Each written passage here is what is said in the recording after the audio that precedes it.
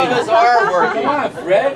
Which ones? You're demeaning the whole nature of the I'm business. actually in the smut business. I do. I just did Last Hoe on the Left. Interested? And that's the truth. I also did Friday the 13th, A New Beginning. I'm kind of a quality pornographer.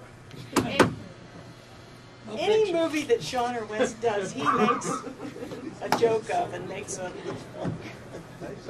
Well, Mark's working on a film. He's writing and directing. I am too. But Yeah, I started a picture in, I think, we started pre-production in January with a little action movie called Wrong Side of Towns that'll, hopefully, I think, if everything goes well, be starring a wrestler, Rob Van Dam. I don't know if you guys know who he is. He's a WWE wrestler.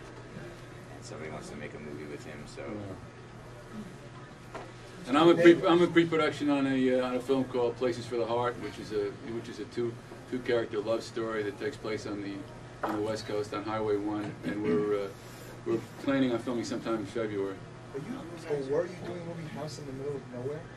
What movie is that? I read about it in like a... No, that was a song. House in the Middle of Nowhere. That was the road leads. No. He's got. I'm trying to recall that. I'm having a senior moment here. Now, what were you asked to do?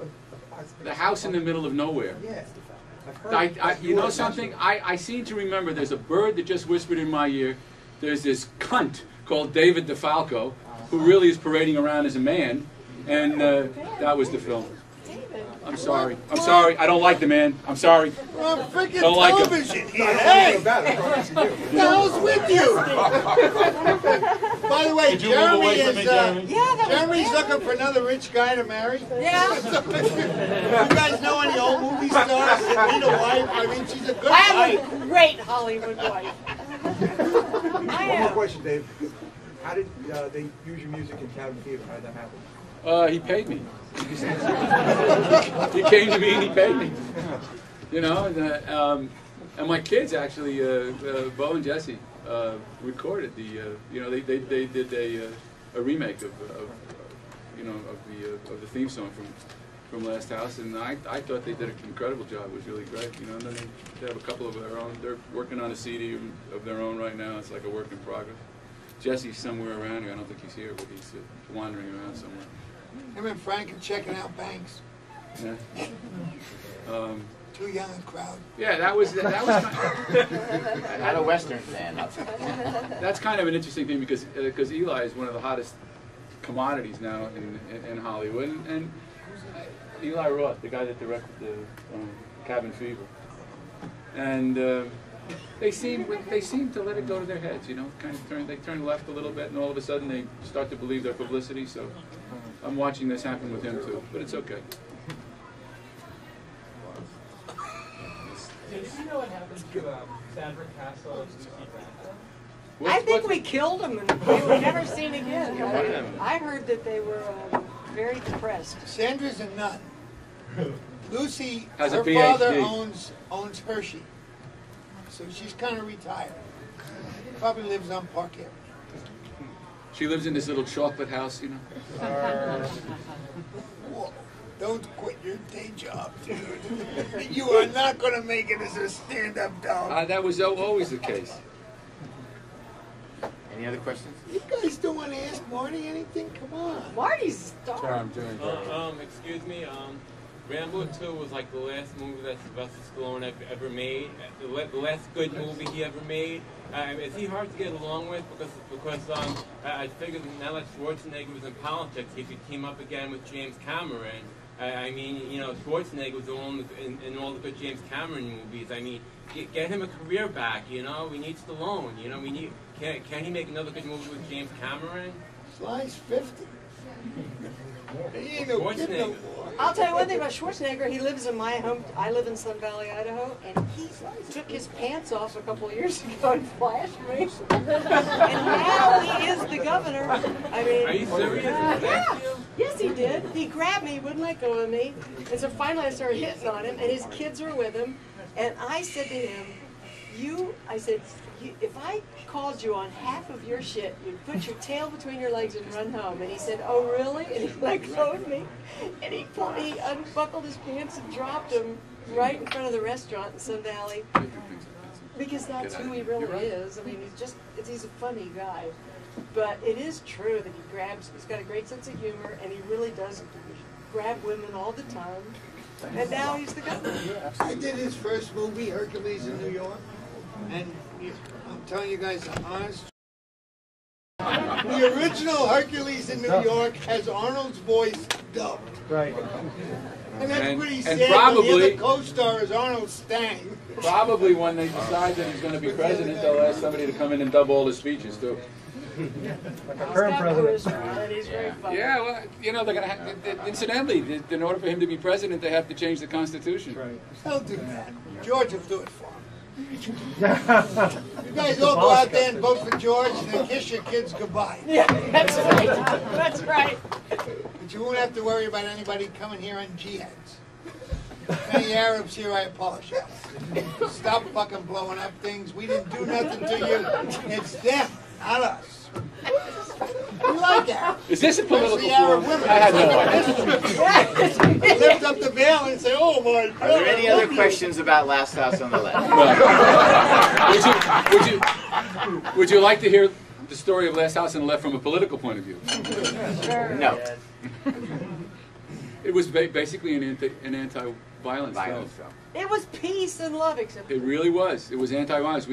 This was a planned thing, Look, it but all says- the cast, and we wanted to snap the synapses. We wanted to go overboard to a degree that people would be so horrified by the amount of violence that they would walk out and say, "This cannot happen." And that really was. Go finish. Before Last House on the Left, if you look at American film, before our picture, violence was portrayed in two ways. It was portrayed in films where there was a suspension of disbelief or a metaphysical component that allowed us all to accept what was happening because, well, it's just not real. It's, you know, it's a monster, it's a demon, it's something else. Or it was portrayed in the kind of John Wayne cowboy way where somebody would get shot and the guy would fall, and you know, you didn't see it. You saw the result from a distance in a long shot, or you know, people would get shot from close and they would just make this minor grimace, and that would be that. But in this picture, it was the first picture that didn't have a metaphysical component. It didn't ask you to suspend disbelief. It broke the proscenium. It allowed the audience to come up close and personal with what, you know, a man's inhumanity to man really is. No, that was man's inhumanity to women. and Well, women's man inhumanity to in women. the broader sense. Men are not broads. Women are broads. Why is he confused? He knows big words, but he's not that smart. You have me fooled. And the one thing that we did get from Hollywood was little Sandra's death. First he rapes her, and then he shoots her. She falls in that cesspool, floats face down, and she didn't die. She walked out. They found her. Oh, you guys didn't see that. They cut it out. Oh, There's yeah. actually a scene where Mom and Dad find her And she's near still the alive. lake, and she's still alive. Yeah. Right. She said Actually, something. it's in one of the prints. Yeah. It is in one of the prints. Yeah. And that that's another thing. Now, you can go back to the directing thing, okay? Wes intestines. Wes Total wanted us to intestines. play that hard, and none of us would do it. We really put our foot down in that scene. We said no. We They're- didn't want to do they're- when they made them wet their pants. Yeah. Frankly, I wanted to leave, and well, I was told this movie, none of that stuff was going to be shot, and then Even we with get their there. sensitivity. No, it was, to tell you the truth, it was really humiliating and horrible for all of us. For the women, it was. Ooh, I liked it. Piss your pants. Many girls piss their pants. You No, still guys, like it. We don't. I want to tell you, she didn't really do A it. lot of guys Oh, say, no, "Would you like to have dinner?" Fred She says, "Can you didn't piss your really pants?" get her pants. They gave her a bottle of water to squeeze or something. She did not really do it. So men don't know how women pee. We pee like we write our names. If you go in a men's room or a bar, it is so disgusting. You go into the ladies' room, it's so beautiful. It's like, don't they actually pee? That's right. Check out the ones in this hotel. That's why we're The fascinated reason- by that. Actually, the first time I ever seen somebody pee was on the subway on 14th Street. It was a big lady. And you know what? I'm actually ashamed to say I was only a kid. I was maybe, I don't know, 14 or something, and I had my books and I was walking, and she went up on the steps and she pulled up her dress and she looked right at me and she peed and she started cackling. You know what? I got a hard on. And you think I said something bad? There's no way to top that. I gotta The reason that Marty hasn't said anything, I think, Marty, you're missing your, what are those, the Horton? I'm living in overwhelm. Horlick balls or whatever they were you were popping in the police department? I'm just endearing to Fred. One day I'll be able to Marty and I do all used to this be with pals. wit. We haven't talked to each other in 30 years since this movie. And you still have a lot to say, right?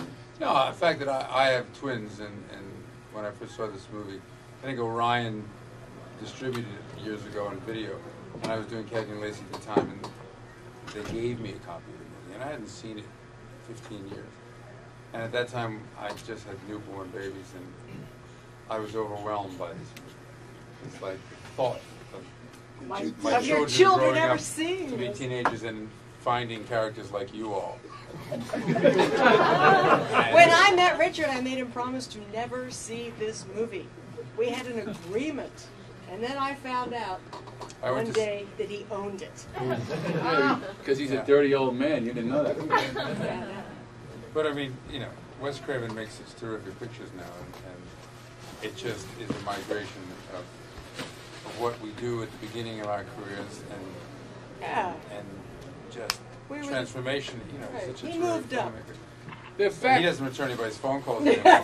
He doesn't return yours. What's interesting is the He effect. used to return mine 2 pictures ago. But he don't. The effect that you guys, the effect of the film on you guys is temporary in the sense that you can walk away from it, and you don't have to carry it with you.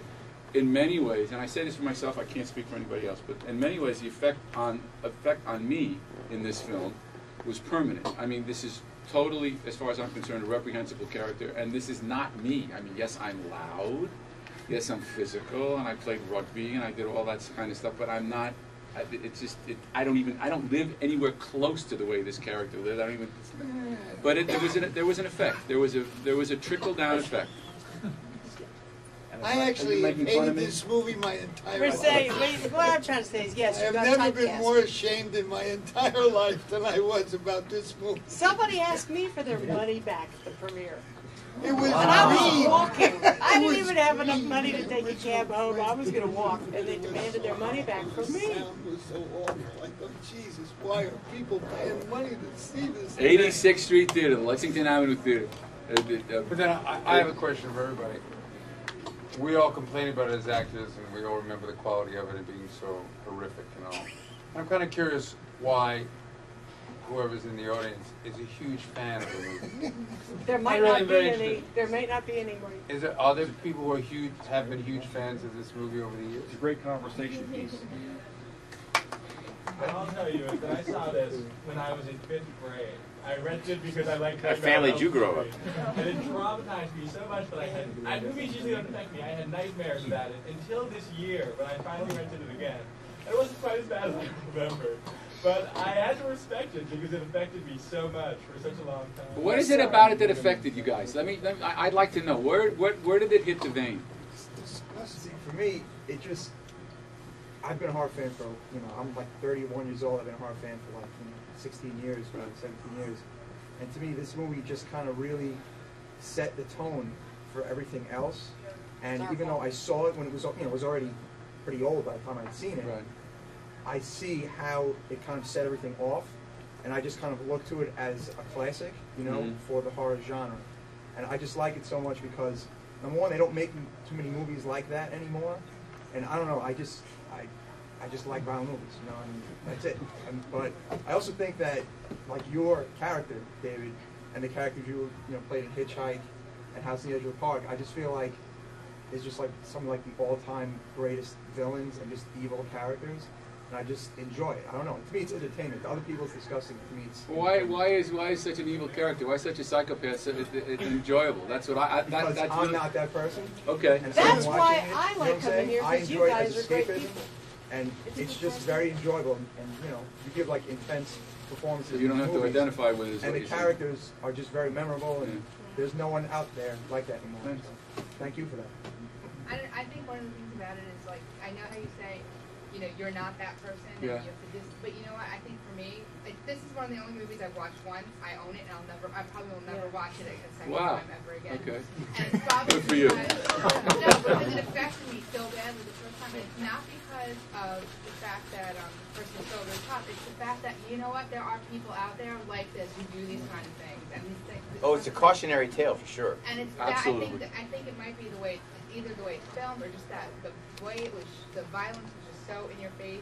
Yes. The realism of it. It was Do you just know that the kind guy of that, I don't mean to interrupt you, hold on to your thought, but the guy, you talked about the way it was filmed. The guy that filmed this, Vic Hurwitz, was hit by a car, I think about a year later in New York and died. He was the first person to use a Steadicam. He invented his own Steadicam. So what you see running through the woods there is all Steadicam stuff 15 years before the Steadicam was invented.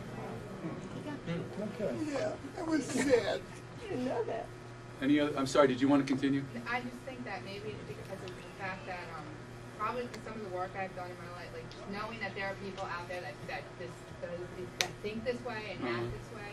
I think that's what just put it off for me. It was like, yeah, this is a movie, but you know what? This could really happen. It has happened. Something like this. Well, I've seen the DVD, and the one thing that I really hated about the movie in the beginning was technically it was awful. The film version was, the sound was bad, the mix was bad, the music was overpowering, the cuts were bad because, you know, the MPAA said to them, you can't have that. They just went, and then I found out, I've been reading that projectors, the guys in the projection room were ripping film up too. They were censoring parts that they didn't like. Wow. But now that I see the DVD, I do see the attraction. The bad guys especially, and the violent scenes are real. They're almost like documentary, is what they're like. Which was one of the things that the critics said that I found so offensive. This one guy said, I felt ashamed because I was rooting for the bad guys. And all I could think of was, we're acting, you moron! We're not really bad guys, we're actors! We'll take a couple more and then we got to go. Who said that? Back Well, there. I'm talking, you. Well, yeah, I'm just shutting you up. One of my favorite scenes is the suicide scene between you two. Yeah. When you Blow your talked brains him out? into suicide. Was that a one-take deal? Well, Or was no, that because there's two something- shots. No, it was done. It was done in a couple of different parts. Okay. If you remember how it goes, the shot is on David, and then you hear the gunshot go off camera. And then you go to him. Okay, and then you go to me, Sliding and in. I'm standing there holding the gun, and then you look and say, oh, what are you going to do? Shoot me? Okay, and then it goes to me, and what you have is you have me responding to him. His voice is off camera, and it's then it's back on him. Blow your brains up. Blow your brains up. The gun goes off, and then it goes to a shot. So it's all done in pieces. And I don't recall how many takes each piece was, but I in don't each think we didn't do a lot because we not a don't- lot, because we had to take time because there was there was a the shot. prosthetic. Yeah, there's some footage that you guys that never ended up in the final cut, and they had sewn a prosthetic brain matter thing into the back of my head that took a very long time to do because it was about kind of like that and had perforations on its outer ring, and they used my own hair to sew it into, and there were shots of me on the ground with that and sliding down. I had to bang my head up against the wall and explode a little blood pack. So it was done in pieces. Anybody else? One more? One more. Is it on Netflix.com? Probably. Everything is. I would think. My bar mitzvah's on Netflix. A lot of I like big chains don't carry it at all. Target It does. Oh, Spark it does, I've seen it but- in Blockbuster. I see it all over. You And seen they it? use it? Yeah. Hey, Oh no, that was Cockbuster. just finished up a Q&A down here in New York. Yeah, question and answer. Thank you, guys. Thank you all very much.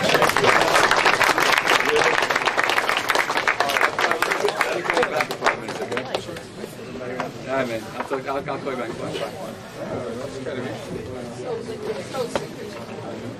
Mario. Thank you all. Thanks for coming, guys. Film, he's writing and directing. I am too. But Yeah, I started a picture in, I think, we started pre-production in January with a little action movie called Wrong Side of Towns that'll, hopefully, I think, if everything goes well, be starring a wrestler, Rob Van Dam. I don't know if you guys know who he is. He's a WWE wrestler. And somebody wants to make a movie with him, so... And I'm in pre-production on a film called Places for the Heart, which is a two character love story that takes place on the West Coast on Highway 1, and we're planning on filming sometime in February. Were you doing a movie House in the Middle of Nowhere? What movie is that? I read about it in like a... No, that was a somewhere online, song. House in the Middle of Nowhere. That was the road leads. No. He's got. I'm trying to recall that. I'm having a senior moment here. Now, what Were you asked to do Harry? Yeah. You guys know any old movie stars that need a wife? I mean, she's a good I have wife. a great Hollywood wife. I One more am. question, Dave. How did they use your music in Cabin Fever? How did that happen? He paid me. He came to me and he paid me. And my kids actually, Bo and Jesse, recorded the. They did a remake of The House in the Middle of Nowhere. Yeah. I've heard You know something? I seem to remember there's a bird that just whispered in my ear.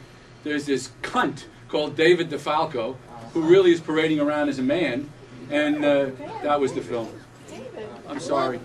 I don't like the man. I'm sorry. We're on freaking Don't like him. television here. Hey! What the hell's with you? By the way, Jeremy is, Jeremy's looking for another rich guy to marry. Those are working. Come on, Fred. Which ones? You're demeaning the whole nature of I'm the actually business. in the smut business. I do, I just did Last Hoe on the Left, if you're interested, and that's the truth. I also did Friday the 13th, A New Beginning. I'm kind of a quality pornographer. Any movie that Sean or Wes does, he makes a joke of and makes a... Well, Mark's working on a